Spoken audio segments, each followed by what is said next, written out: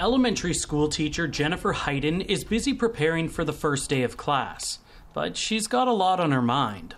I'm feeling worried about how this school year is going to go with the lack of protections. Last September, masks were required for all staff and students grade 4 and up.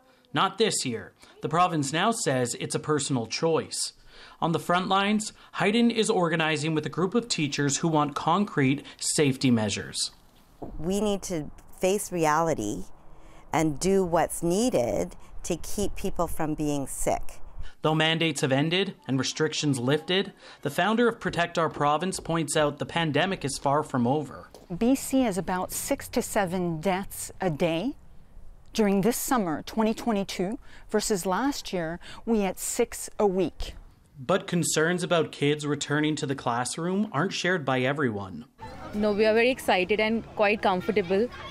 We saw last year, they really took care very nice. So we are quite comfortable. Yeah, actually for the first time, we very worried about COVID.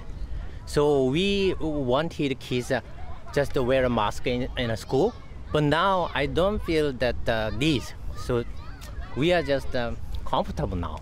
Dr. Filiatro believes that comfort is misplaced. She says the government is failing to inform people about the risks to children. We've told parents kids don't get COVID.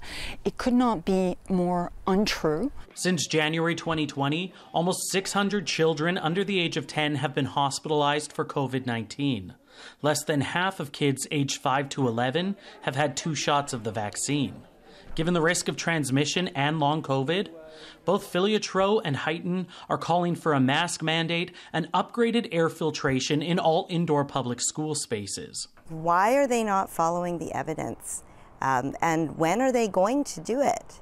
The Ministry of Education did not respond to a request for comment, but at the end of August, it said health and safety are paramount, adding that families should stay up to date with all vaccines and stay at home when sick. Joel Ballard, CBC News, Coquitlam.